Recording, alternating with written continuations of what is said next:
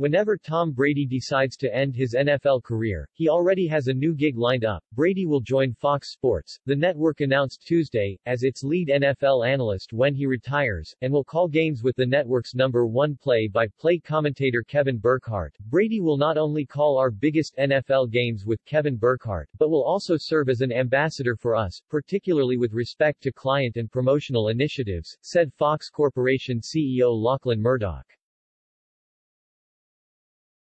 Brady, 44, shocked the football world on February 1 when he announced his retirement after 22 seasons and 7 Super Bowl wins. At the time, he gave part of his reasoning for retiring as leaving the field of play to the next generation of dedicated and committed athletes. 6 weeks later, the three-time NFL MVP changed his mind and said he was coming back for a 23rd season.